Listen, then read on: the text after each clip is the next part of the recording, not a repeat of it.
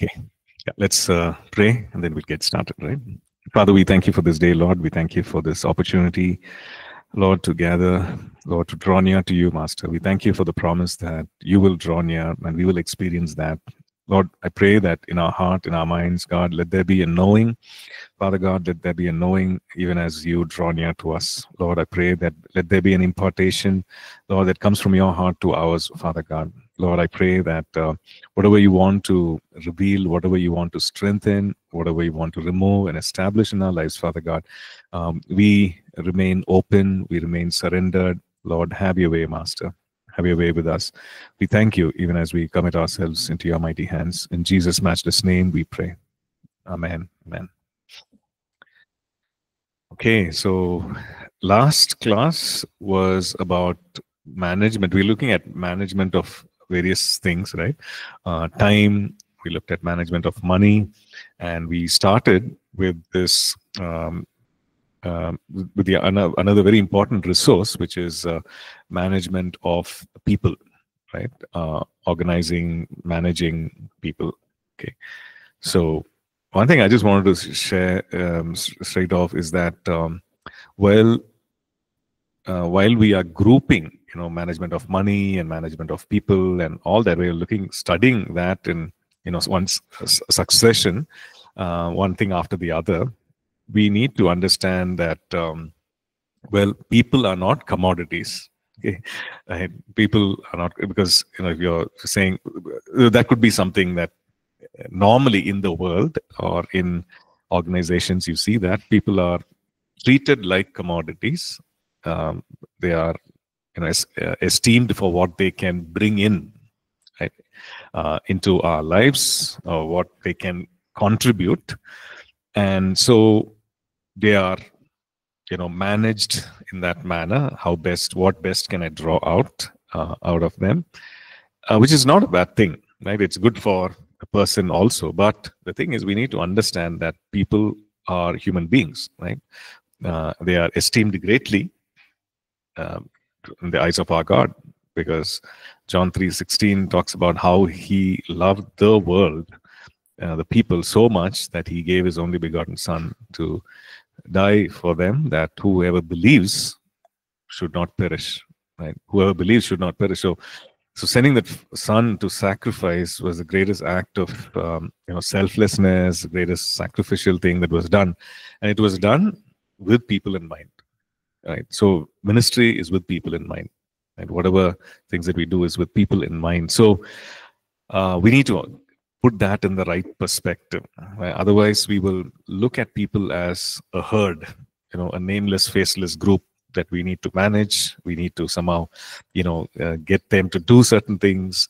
We need to get certain things out of them, and so on. So that is the right perspective. That is the heart. While we need to esteem people the way God esteems them, and at the same time be wise in managing, right? So let's look at what is it that we need to see. What is it that we need to, as a skill that we need to have established in our lives when it comes to managing people? Okay, so one thing that we need to understand is that ministry cannot be done in a vacuum. Ministry is always for people.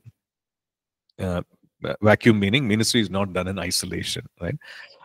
So it is for people, and it is also many times it is with people, at least one other person, right? So it is with people. So therefore, the ability to relate to, the ability to kind of organize, get together, motivate, right, and go in the same direction, that falls upon every person who is going to be dealing with people, right? And it's only then that we realize that there is there's a serious lack in skill, or there's serious lack in ability that I need to really develop. And then you realize that, especially when you're leading with people, and you cannot go, there's only so much we can do with gut feel, right? So which means that temperamentally, this is how I am. I have some certain abilities, and as we go along, we're just trying to see, Okay, maybe this will work in the situation. Maybe this is how I need to deal with people. Yes, there is only so much you can do. There is only so much you can travel, or so far you can travel. Now, with that kind of a mentality, right? So it's good to be skilled. It's good to understand. Okay, how does a team work? It's good to understand all these other aspects of organizing people, delegation, motivation, etc. when we are working with others. Okay, so the first part that we're going to look at is organizing. Okay, so when it comes to organizing people, what would help organize people? What does it mean to organize? To set in order, right? To arrange together for a particular purpose, right? We organize things for easy retrieval. We organize things so that we can use it effectively. We use that. We do that. A simple example would be a wardrobe. We organize our clothes so that we can find things better. We can use it better. We can we don't have to spend a lot of time on it, right? So we organize things. We keep things in an organized manner. It could be your laptop. It could be your phone. We put it in folders. We file them so that we can easily, retrieve it. We can access it. We can also effectively use it, right? So when it comes to people, now, how do you organize, right? How do you gather people? How do you organize people? Maybe be it a church, be it a ministry. So the main thing, important thing, is to have a clear vision, right? Vision. We looked at it in the Christian leadership subject, because when there is a vision, we can actually organize or arrange people around that vision, right? This is the most common thing that we can say, okay, this is where we as an organization, this is where we as a team, this is where we as a ministry, as a church, this is where we are heading. So what happens? Everybody comes aligned. Either they come aligned with the vision or they step out. Either way, there is some kind of a organizing that happens. There's some kind of an arrangement that happens. So vision is the single most important thing for any group of people who are working together when it comes to managing people. This vision, clarity in vision, and to have a common vision is very, very important, right? So otherwise, like we saw in Christian leadership, we see that people would pull in different directions, right? People pull in different directions, and you're not making any speed, you're not making any progress. Okay? I'm sure you've seen, if you've been to Kerala, you would have seen the boat race, like snake race, right? So you see people who are rowing, and the boats are literally flying, right? That's such great speed. Just imagine a scene when half of them are pulling in one direction, rowing in one direction, the other half is pulling in the other direction. There'll be utter chaos, right? It's just going around and around. It's not making progress. It might capsize, it might fall, right? Now, in a practical way, we see that's the outcome. So also when it comes to an organization. So we need to have that in mind. If there is, people are not pulling in the same direction, it's going to go around. We're going to waste time. And we are also going to have, at some point, it will result in a casualty. It will result in the whole thing collapsing. It is very highly possible. So a vision, right? So it's a description. When we look at the vision, it's a description what the church will do, what the ministry will do, or what it will become in the future. So 3 important questions. What do you want to do? That describes your vision. Why do you want to do it? Now that's a big thing. Why do I want to be, as a church? Why do I function here as a church? Why do we function as a ministry? Right? So have clarity. And how do we go about doing it? That describes our goals and objectives, etc. So the why part is the mission part. Mission, how do we go about the principles, values, etc. Right? So a clear vision from God, if it is in our hearts, that provides the guidance, that provides the clarity, that provides the direction, no matter what is happening around. Like things could be against us, things could be, things could be tough, things could be difficult, but still when the vision is there in our hearts, we know that, okay, this is what God has given me, He has given me because it's a possibility. He has given me so that, I can be that. I can do that one day, right? It's going to take some time. It be a process, but He's given me that. So that clarity, that verse that we looked at even this morning in the the mentoring hour, Proverbs 29:18, where there is no revelation or where there is no vision, the people cast off restraint. But happy is he who keeps the law, where there is no clarity of purpose. So which means that where there is no vision, there's no clarity, people cast off restraints. There's no boundary. Right? There is nothing to hold people back. They just do whatever they want to do. But when there is a vision, they know that, okay, here are some things that I should not do. Right? There are some decisions, or there are some places that I should not go.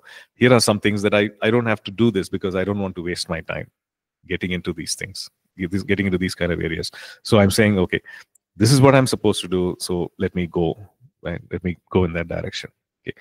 So a clear vision provides direction, guidance. A clear vision brings light, meaning it brings clarity. So we need to be able to state our vision. We need to be able to communicate our vision, reiterate our vision. These are things that we've already learned.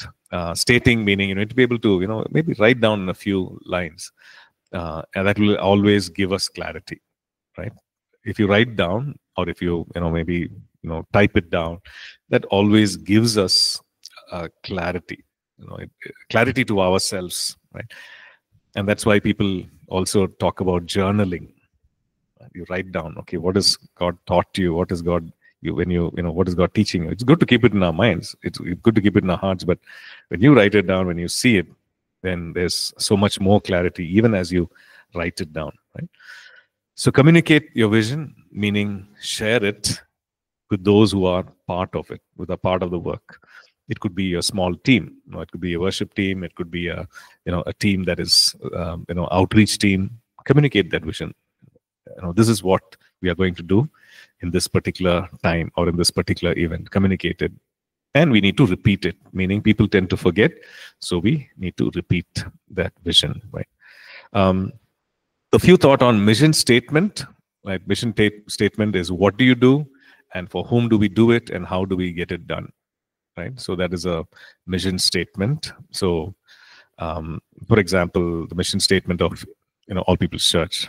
If you look at the vision, it is to be the salt and light in the city of Bangalore, a voice to the nation and to the nation. So that is a vision. Okay, this is who we want to be, and this is who this is the direction that we want to go. But when you look at the mission statement, okay, this is what it looks like. That APC disciples and equips believers in the Word and the Spirit to mature them into Christ-likeness and to fulfill God's purpose for their lives and to have influence and impact for God's kingdom. So it's very tight, it's closely tied to the vision. Right? To be a person of influence, to be a person of impact. But how do we actually get that done in terms of discipling, in terms of equipping the believer, right, in the Word and in the work of the Spirit, to bring to a maturity, to be Christ-like, to fulfill God's purpose for their own lives, and to have influence and impact for God's kingdom, because influence and impact will be tied to the fulfilling of plan and purpose that that person has, God has for that person, right? So this is very important, the vision part of organizing, when it comes to organizing people, organizing teams, organizing, maybe some teams could be very functional teams. Only, it's a short-term team, a short-term mission, a short-term assignment, and that's it. After that assignment, the team is disbanded. We're not going to meet together. But even for such teams, given that short-term or short duration of period, even for them, it is important to have the clarity in vision.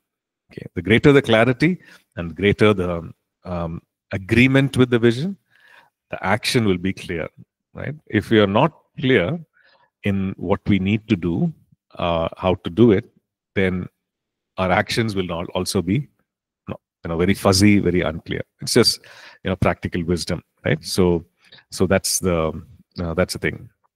First thing is the organizing bit. Second one, it's again a little bit complex. We see is this whole thing of delegating or delegation.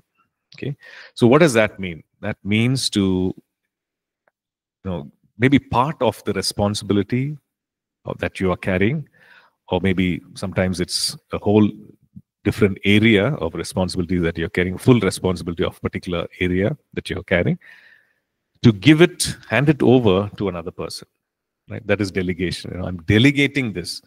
I'm supposed to do this task, this whole task of preparing food for this entire Bible college, maybe preparing lunch for the entire Bible college, but I'm delegating this task to one person. You take care of the rice, or you take care of the meat, you take care of the vegetables. You do this, you prepare this. So I'm delegating that, right? So that it can be done. Because why do we delegate? Because one person cannot do everything. Right? One person cannot do everything. One person cannot do everything effectively, no matter how skilled they are. Right? Because there are limitations of strength, there are limitations of time. Right? So one person cannot fulfill everything. So that's the thing. So we delegate it so that there can be something that can be done effectively. So we also delegate because when you look at ministry, it is an opportunity for people to step in. Like when we delegate, when we give responsibility to someone, it's an opportunity for them, right? Opportunity for them to contribute. It's an opportunity for them to step into God's call for their lives, right? We are creating that. So delegation is not, just, there are certain tasks that you delegate and it's just a simple thing that needs to be done. But when it comes to certain, it can even be very impactful, life-changing, just because somebody delegated a task to someone. We have stories of people who are serving in church, like somebody asked them, right, hey, why don't you arrange chairs? Why don't you help in the sound and the setup team? Why don't you help in ushering? Right? So that person did not have any idea, did not have any clue, and did not have any intention also. Right? But they were just encouraged to, and they were delegated that task. But it changed their whole life. Right? It's like they became very involved. They were faithful in what they were doing. They were committed to what they were doing. They became good at what they were doing, and they started serving. And then they realized that, hey, God has a call. It led to the discovery of God's call and God's gifting in their lives. And they realized that, this is what God is putting in my heart. He's drawing me to serve in a church, in a ministry, and so on. So, you never know, right? So we are providing opportunity. We are actually encouraging people to step into the big picture that God has for them, right? So it's a giving of responsibility. It's a transferring of responsibility. So when you look at a ministry leader or a manager, overseer, delegation occurs when you assign specific tasks to your team member, right? You're giving them. It's going to free up your time. It's going to free up your time to do other things. So you're actually giving them that specific task. So while we delegate, while delegation is important, it's necessary, we need to understand certain things when it comes to delegation. Okay, because when we delegate it wrong, then it can end up, just bouncing back on us. Because ultimately, who's responsible? Yeah, you're responsible. Nobody will ask the person, you can give reasons, and say, that person did it wrong, that person didn't do it, didn't show up, etc. But then ultimately, we are accountable as people who are leaders or managers or, people in ministry, etc. Right? So first thing, know what is it that you're going to delegate. Right? Be clear. Okay? Because what tasks of those 10 things that you need to do, what is it that you specifically want to delegate? What is it that you do not want to delegate?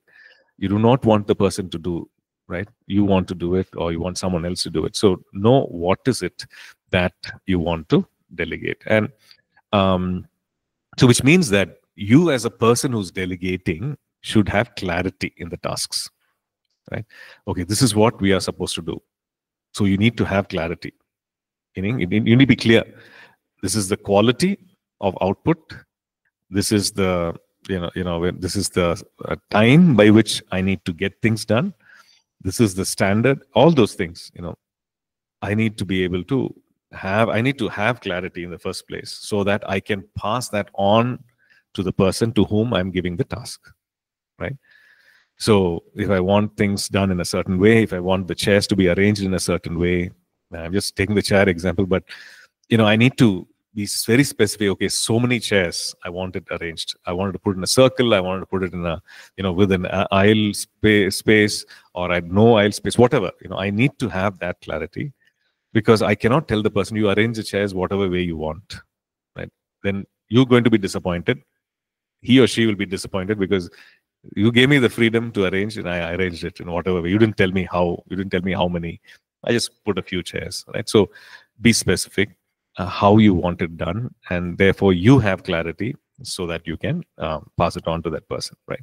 The second thing to think about is, when it comes to delegation, think about that person's strength or ability, right? And also maybe it could be even temperamentally how they are, right? For example, when it comes to a church setting, right? Maybe I want someone to, meet with newcomers, meet with new people, talk to new people, etc. So if you're going to delegate that, if you're going to hand over that task to someone, what kind of person would you pick? What kind of person would you pick? You like newcomers, new people are coming, and you want that person to, meet and talk to them, and then get to know them, tell them about church. So what qualities would you look for in that person before assigning them? Who can, you can use the mic, sir. So who can? A person who can easily interact with people, who loves to talk with people, meet. Okay. Not a shy kind of person. Okay. Who can relate to people, who doesn't mind having a conversation with people, someone who's friendly, right? Not someone who's going to be, very angry looking, intimidating, because then the person will say, why did I come here, kind of thing. So a person who's friendly, person who's got a warm smile, maybe, and one who can really talk to people. It doesn't have to be someone who's very, very extroverted. Doesn't have to be, all the time talking. No, someone who can even ask questions, right? Ask the right questions and listen to people, right? People, you ask them about how they're doing, and ask them some relevant questions, and they are talking, and you need to be a good listener as well. So it can be that, right? So the right person. Whereas if you pick a person who is more interested in machines, more interested in technology, more interested in, hey, I want to do this PowerPoint, I want to know how to, if you could put such a person there, then they're going to feel miserable. They're not going to like it. I just want to be near the mixer. I want to see how it go, how to mix the sound. And, if you put a person of that temperament and also that ability, then it's a mismatch. So when you're delegating, first find out what is their strength, understand to whom you are delegating. First, the task itself, you have a good understanding. You have understanding of the person to whom you are understanding. Can this person do it? Is it their strength? Okay. So yeah, third one, it would be to clearly communicate the outcome. Okay, what is the result that you want from the task that you're giving them, right? So we're not saying, hey, you take care of this. You also tell them, I want this task to be done. We would like this task to be done in the next 5 to 6 hours. And this is the quality with which we need it. So you need to tell them that, right? So the fourth one would be having told them, okay, this is how I would like it done. This is when I would like this work to be done, completed. We need to give them the resources, right? So they will ask, okay, I need this. I need some tools to get it done. I need some maybe ingredients to get it done. I need to know the recipe. Can you help me? Right? All those things. So we need to give them the resources. We need to give them the tools. Sometimes the resource or the tool could be a training. That's it. It could be a training. Okay, you tell them they have they have an ability to do. Maybe they have a keen ear for sound. Maybe, for example, they know how to do that. They mix the sound, front of house, whatever they can. They have a keen ability to do that. But that particular mixer is not what they are comfortable with, right? Maybe they are used to analog mixers, and you give them a digital mixer and you're saying, get this done. So there's nothing wrong. They have the, temperament, they have the ability, but that particular tool, they are not, that particular equipment, they're not comfortable with. So in which case, they need to be trained. Right? They need to have the training in order to use it. They need to become comfortable using it. Once you do that, then they'll just take off. Right? So think about it. Okay, what tool can I give? What resource can I give? Do they need a phone? Do they need a laptop? Do they need a simple thing? Do they need pen and paper? What is it that they need? Right? Do they have the right resource for it? Right? Sometimes it's even financially they need some resource. You're asking them to come to a particular place at this particular time. The task would involve that, and they're saying, how can I come? I don't have that money to be there. So we need to think about it, right? And then resource them or train them to do that, right? Sometimes the tool is also the authority. Okay, so you are authorized to carry it out. You're authorized to talk to such and such a person, and to ask such and such a person to get the job done. Right. So you're authorizing the person. Let's say, for example, if you appoint someone as a service coordinator, like for a church service, and that coordinator has to interact with all the teams, make sure that the church service gets done effectively. Whatever is done, right from the before the service starts till after the service is done. All the things that go into a, let's say, an urban church kind of a setting. Right? So you're appointing a service coordinator. Now the service coordinator has to be given the authority to ask the ushering team leader to interact with the worship team head, to make sure that the sound team head, so that they should be given the authority to ask questions. Hey, are these things ready? So because the other team should not say like, hey, who asked, who are you to tell me? Who are you to ask me? Who are you to direct me that I should, maybe there's a delay. So this person should have the authority, should be given the delegated authority to ask, to hold people accountable. So think about that also. Can this person do that? So what do I need to do in order to give them the authority, right? Establish a clear communication channel. So which means that, how can that person talk to you? How can that person clarify their doubts? How can that person learn? So you need to have a clear channel, meaning a clear pathway of communication. You can tell them, you can call me at any time. Or you should tell them, you please call me at this time, right?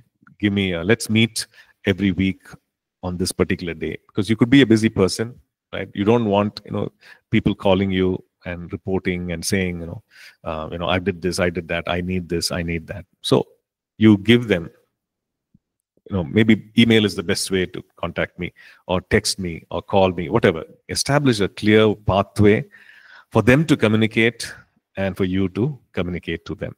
Okay? So all this comes under delegation, right? Also, the sixth point is that you give them some space for them to, it seems almost paradoxical, but you give them the space for them to fail. Okay? Which means that initial steps, maybe it's a non-critical thing, something that is non-critical, meaning just because they don't do it or just because they fail doesn't mean that the entire organization is going to stop or that entire program is going to be a failure, right?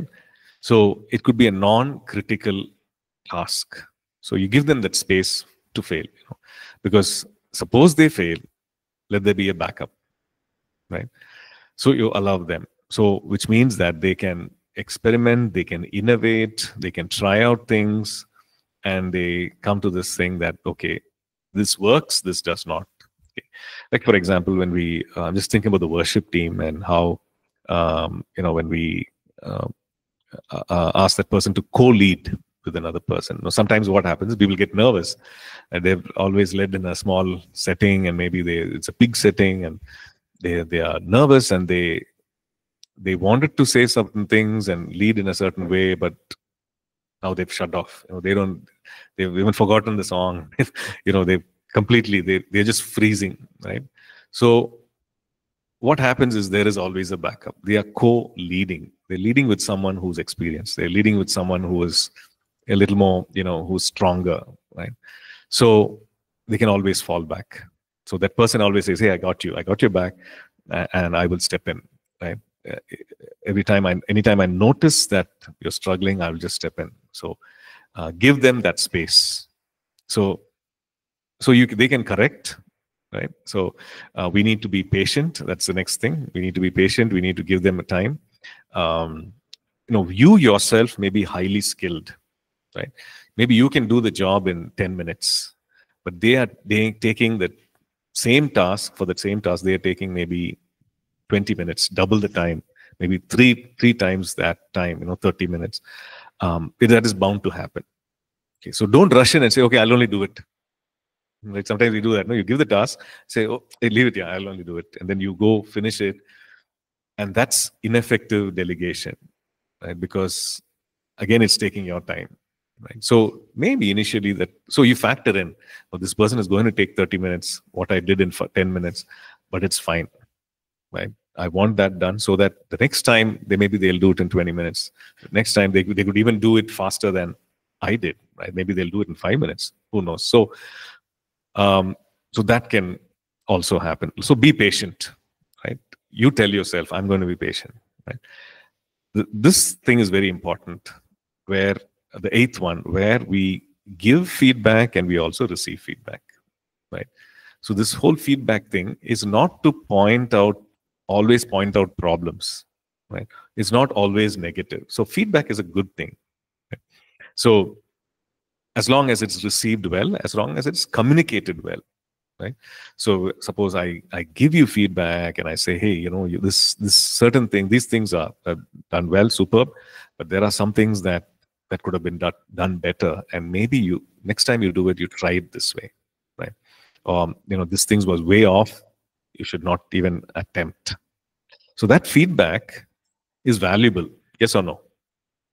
It's very valuable, right? Otherwise, I will keep doing it the way I did it, with a lot of mistakes. Maybe I didn't even, there's no scope for correction. I didn't even realize that what I was doing was wrong, right? So feedback is always good. I think I shared about that person who came after a service and told me, Pastor, your content is good, but your voice modulation is putting me to sleep, right? That is what he said. So I was really grateful for that feedback, because he was really bold enough to do that. It was immediately after the service. Okay, he just came, and he felt bad after saying this. He felt, no, I'm really sorry. Maybe I should not have said that. And man of God, and all those kind of things. So how can I talk to this man of God? But the thing is, I'm glad that he, said that. So then I can ask myself, okay, I have this tendency, do this, therefore I should watch out. Right? I have this thing which is a weakness, but I need to turn it into something that's effective. So consciously I can think about it, right? And act on it, right? So feedback is good, right? So feedback should come as something that is constructive. So if you are giving feedback, give it as something that's constructive, meaning something that builds up, okay? Not as something that is a criticism.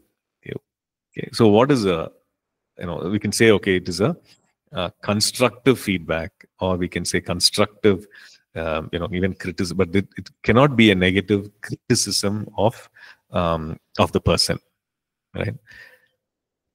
And also, when we're giving feedback, it's good to separate the person from the role or the task. Okay, so how do we do that? Any thoughts? Separate the person from the task. Anyone online? Is it important to do that in the first place? Yeah. Because, when you're attributing whatever they have done, and you're saying, okay, this is who you are as a person. Now that's a that's a negative thing, right? You're saying maybe they didn't do it well. Maybe they were supposed to cook a particular thing.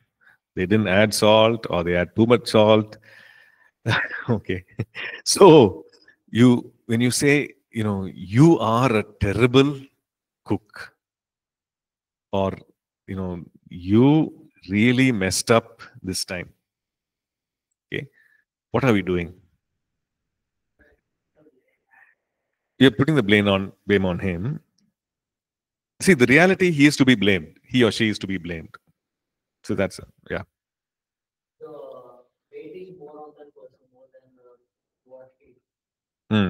So the whole focus is on that person, who they are as an individual, rather than what they did. Like what they did and who they are, if we are able to, separate it and say, okay, see, I know this is what you did. This thing came out like this. This is a total disaster, right? And it can be avoided, it can be changed, and we can do that. So, well, we are human. We are angry. We are angry that it turned out this way. But even in our, we are in our anger, in our disappointment, we need to be careful not to pass that on, not to react in anger and say those things, which are going to take a long time to again, heal and work together and bring in reconciliation and all that, right? We say it in an instant, but it's going to take some time. Right? So we need to remember that, to separate what that person did and who they are as a person, right? And it works in all relationships, right? Friendships and formal professional relationships, marriage, whatever. The same. When you say, you are always like this, you always do this, you always complain, then it breaks down the relationship, right? Okay, so give and receive feedback. Feedback is very important. Even like from a person to whom we have delegated, we are getting some very valuable feedback, right? They're giving, because they are the one who actually did the task, so they're giving some information about, this is how people are feeling, this is how so this is how things went, and this is how people feel, this is what is working, this is what is not working. So it's a very important information that you're receiving as a leader, as a pastor, as a ministry leader, whatever. So that information is valuable that you're getting. So you can actually make some decisions based on it. You can pray over that and make some changes which are beneficial, for the team, for the organization. So value that, value feedback when it comes. And sometimes it might come as criticism, but even then, just value it. If there's any truth to it, work on it, right? Well, the other one that we see, the last one, is to give credit, which means that you appreciate, right? Acknowledge the work, appreciate, recognize the good thing that they have done, right? It's not to flatter people. Be sincere, be honest in appreciation. You don't have to press the person, to put some, oh, this is a wonderful, too good. Be honest, because the person can also, everyone knows, everyone can sense if it's not honest, if it's not sincere. So be honest, right? So do that. Give credit for the work that they've done. Don't take that credit to yourself. You delegated it, they did it. Sometimes we hear, right, when it comes to PhD work, research work, the professor would have, the professor is a person to whom that person, research person is supposed to, get guidance from. And they take the research work, put their own name and publish it because it's a great thing. And recently, in one from one organization, this person is a vice president at that organization, and he heads a function which is innovation, creativity, and new products, new stuff. So he has so many products. These are tech products and services. He has patented, right? So it's I won't name the company, but it's a top, IT firm.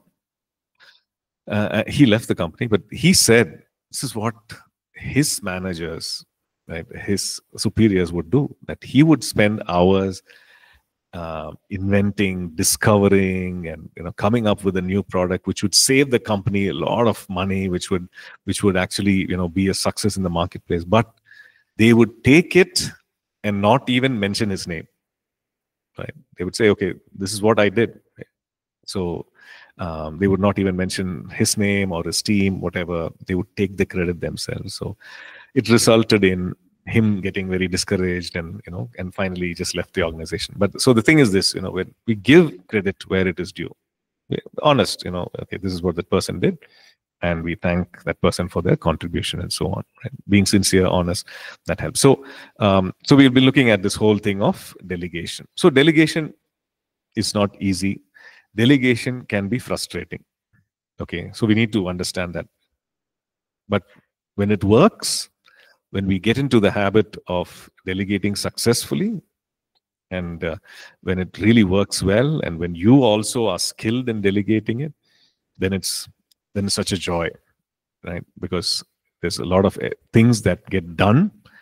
There are a lot of things that get done well, and you are not frustrated all the time, right? Because of lack of time, you're not running here and there and everywhere. Because of this huge project, you're able to effectively do it, and there's so much of contentment. Right? It's so fulfilling, and the others also who are actually carrying out those tasks, to whom you are delegating those tasks, they are also feeling fulfilled. They are also feeling accomplished because they have done something that's useful, something that's productive. So they are also they're experiencing that fulfillment and contentment. And especially when you look at the ministry kind of a thing, you're seeing that they are also stepping into the call that God has for them. Just think about Timothy, people like Timothy and Titus, and Paul says to Timothy, he says, I left you in Ephesus, or to Titus, he says, I left you in Crete to do this, to fill in that gap, to fulfill what was lacking there. So it was a delegation. It was a ministry delegation. But we see that Timothy has grown from that place of being a young man whom he picked up from Derbe, Lystra. He's grown to be a person who's handling that church, responsibility of a church which has older people who are older than him, and there are challenges that are very complex. But he's overseeing that, right? He's stepping into the call that God has, how God had dreamed for him. He's stepping into that. So, delegation happens that delegation can actually push people in that direction, bring people to that fulfillment, right?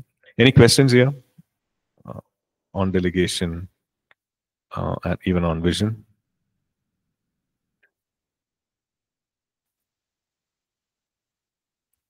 Yeah.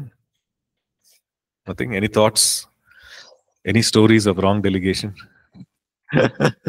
Delegation going wrong. I think you have a lot of experience. Short-term Bible College, you guys were here, and yeah, okay, right.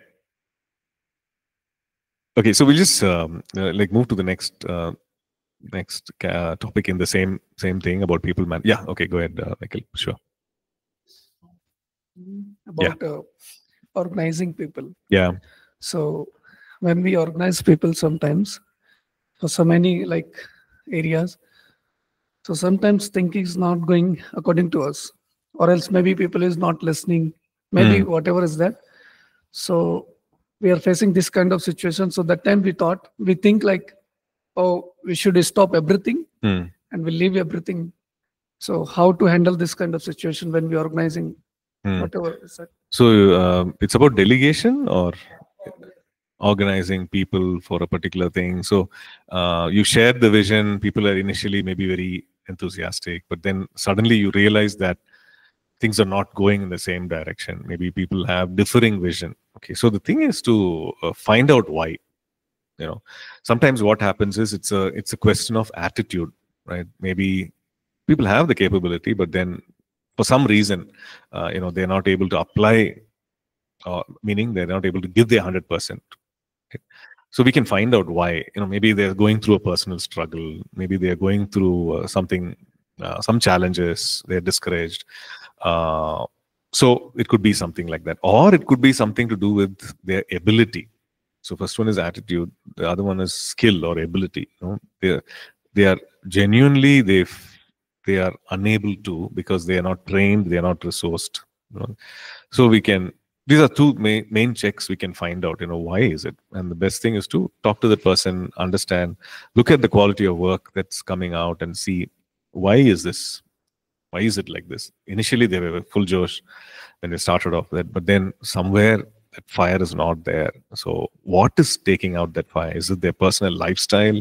Some of the things that they're indulging in? We need to, ask some honest questions, and then we'll be able to align, right? Align them to the vision. So that will be a good thing. They're again back, and again, going full on. But what if they're not coming aligned? So that's also a reality. They're saying, okay, I think I cannot do this. I think I'm not interested anymore.